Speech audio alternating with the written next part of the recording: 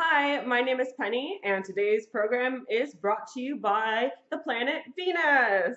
Venus is a planet that I think is a little bit underestimated and misunderstood. Venus is the planet of love, romance, and the ultimate feminine desire within all of us. It is our need to feel fulfilled on a romantic level. It can even be about friendships and how you deal with other people around you who aren't your lovers. People think it's entirely a force of good and it's all pleasantries. Well, it is all about the pleasantries. I can agree with that, but it can mask a lot of its intentions. Nothing is solely and entirely a force of good. I don't see any specific sign or planet in astrology as being only good or bad. They both have the duality in them, and you can embrace either side depending on the situation. It's not a burning impulsive energy where we're just going to fight through and obliterate everything in our path. It's more of a subtle desire, and I will do anything I have to do to please other people and make other people like me so that I can get what I want. Venus can become very vengeful when she doesn't get what she wants because she has such strong desires and she's seen as being feminine and just kind of put on the back burner and easily ignored. Wherever Venus is, it's easy to gloss over what is actually happening and if there's anything negative influencing the actions of someone. It seems so pleasant. Venus is soft, silky pillows and nice warm things and the love we get from our mom and from our wife. But everyone has their own agenda. This is how women traditionally get what they want, as opposed to how men would get what they want by fighting wars and settling things in very obvious manners. Venus does not look for recognition. It does not come across as being very hardworking because that's not the energy it wants to put off. It doesn't necessarily want to be seen for what it's doing because Venus can hide ill intent, but most of the time it has very innocent priorities. It's our desire to be loved and to love others and what makes our hearts feel fulfilled. When Venus gets a little bit more ugly is when the person's heart is damaged. When there's fear blocking that loving and generous energy, you might instead focus on the fear of losing something in the same manner you have before because of something that happened to you in the past. There's a very brutal retaliation that we can have when we feel we are not being loved or we feel that what is going on and happening to us is not fair. If we feel like we are not getting back what we give, then over time we can eventually become bitter, even though our intentions were initially good. Maybe you were doing something for the right reason, but then you saw that you weren't really liking the results. You wanted it to happen your way. You wanted to be appreciated. You wanted things in return. And when you give to other people, sometimes you see that they had all the success that came from that. And you feel like, wow, what did I get in return? Because you're investing in other people. You're not investing in yourself. This is a female energy. And the female archetype is that of the mother, someone who takes care of everyone else and gives them what they need so that they can lead successful lives. And it's not lazy. There's a lot of hard work that goes into loving other people and getting them to help you get the things that you want. Like, think about the way a wife who is a stay-at-home mom loves her husband. He will be the provider and he will bring home the bread and the bacon and whatever else so that she can spend her time loving her kids. And that's all she wants to do is have the time to love her kids. And that's a very innocent intent. But then when it comes time to measure our achievements, it's a little bit more difficult for the wife to prove what she accomplished than it is for the husband who can look at his bank account and say, I made this amount of money, I got this many promotions, and maybe even awards at my job, depending on what kind of job it is.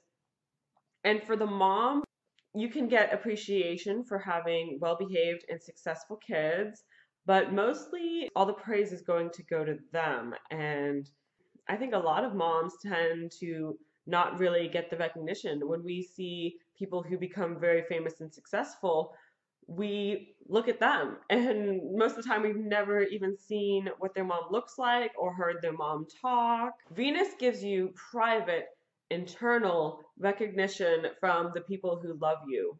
Now, say you're in a relationship and the person you get together with is very damaged and you want to help them heal and show them your love, and you do all that and you go through all that effort to get them to be the person that you know they can be because you believe in them and you want them to be happy. But then once they get to that point and they become more successful, they leave you and they're with someone else. And then most of us will find ourselves incredibly bitter and hurt that this happened. It's because we can't measure what we did. Our success is not ours because it was love that we gave to someone else. And we're probably going to end up needing someone else to give that same love to us. Love and relationships have within them a huge book of unspecified, unspoken rules that if we break them, we're just going to get emotionally punched in the face. We're going to get torn down. We're going to pay the price, even though we may not have known what we did wrong. Because really, all we did was we hurt another person, whether we were aware of it or not. I think we'll spend our whole lives learning the laws of Venus and what we're allowed to do and what we're not allowed to do, what makes something evil versus how we manage to engage in that state of pure, good, loving intention that is supposed to be Venus. Is money evil because it is without love? If you think about money and how we obtain money in this world, it isn't really all about how much work we put into something. Money is not a reward for work. There are people who work very hard and make very little money, who are barely surviving. Then there are people who don't have to work very hard at all, but make tons of money. And sometimes people can make a lot more money by charming other people and getting other people to like them and kissing butt. And they'll do these almost fake acts of affection in order to get money. I don't know if money is the root of all evil or if it is simply a necessary evil, but I do think when we look at money and the effects it's had on us and how we obtain money, how we lose money, I think it is very obvious that Venus is what's ruling money, and money is a good metaphor for everything that can go wrong in a relationship. Money is the expectation to get something from an interaction with someone. I mean, all of us are getting paid by someone else because we're not the ones who manufacture the money. So we have to get those other people to like us. I have to get you guys to like me so that you'll buy astrology readings. And if you work for a company, you have to get your employers to like you. Otherwise, they wouldn't have hired you in the first place. You have to get the customers to like you. You know, all of these tangible rewards are about getting other people to like us. And it's so hard to find a way to make money that isn't going to have a lot to do with how much other people do or do not like you. And sometimes we don't even know why other people don't like us. We don't even know what we're doing wrong, and most people aren't going to bother telling us. It's all in the rule book, this big imaginary rule book. And I would say everyone's rule book is a little bit different depending on where they have Venus in their natal chart. And all of these influences of Venus that I'm talking about can take place in synastry. Whether you have Venus conjunct someone's Mars or Chiron, or if you have it opposite something in their chart, these are the types of negative and positive effects that Venus can have given the circumstances. Venus is very circumstantial, and I would say it's not even a very reliable planet.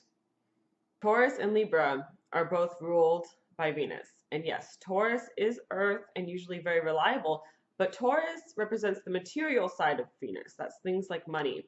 And I believe in mythology, Venus was considered to be a watery type of woman. And in astrology, Venus is exalted in Pisces, which is a water sign. Your love and the people in your life might not be there tomorrow. And really, the only kind of love that you can keep is self-love. And that's why I think it's beneficial for us to try and realize more and more that all love does come back to self-love because it comes from the self. And that's how we pour it out into other people. But then there's this horrible feeling that we lost something when we lose that person or they take what we give them and they just run. And if you want something that'll be there today and tomorrow and no matter what, regardless of whether or not you want it, then go check out Saturn because Saturn is like that, Venus is not. Venus represents everyone really having their own agenda and their own set of desires that needs to be fulfilled in their life. And when it comes down to it, we have ourselves to rely on and we have the love within us and we can share it with other people so that they can help us and aid us throughout our life and we can do the same for them. But we have to realize that it started with us and we can find new people. It's not that everyone is replaceable. Yes, everyone is very unique. Astrology emphasizes that. But when we love them and we have feelings for them, those feelings exist internally within us. Now we should try to love like there's no limit to love, like it is an infinite resource. And that's the way we should try to view money too, because really they can print however much of it they want. We should avoid being greedy and trying to take too much from others, but when we start to feel like there isn't enough money or resources for everyone, we get greedy. We find ourselves competing to get what we need rather than just being confident and believing that we are going to get it anyway because we are loving and putting out good energy, and Venus kind of just requires a lot of faith. You just have to know that there's love in your heart and that love will take place in your life as well. And that's why I say you shouldn't go looking for love or for happiness in other people, because the first mistake you made was passing up yourself when you looked in the mirror. I hope you liked my video and stay tuned for Venus in the signs. I am making 12 videos covering every placement you could possibly have.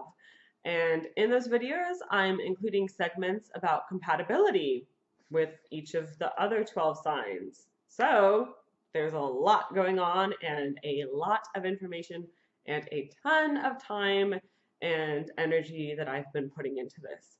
Please also check out my Patreon page that I set up. Basically, what you can do is agree to donate some money every time I make a video. And in turn, I will hand out free readings. Some of these readings will be free. In fact, they will be 100% free if I do not upload a video for that month. So I still have to do readings either way. But you will only be paying me each time I upload a video and put the link on my Patreon page. So if you want to help keep me motivated to make these videos and make me feel like I'm doing this for a reason, because I hate to admit it, but I've been struggling to find the motivation to upload a video every week, and it is a lot of work. Bye, thank you.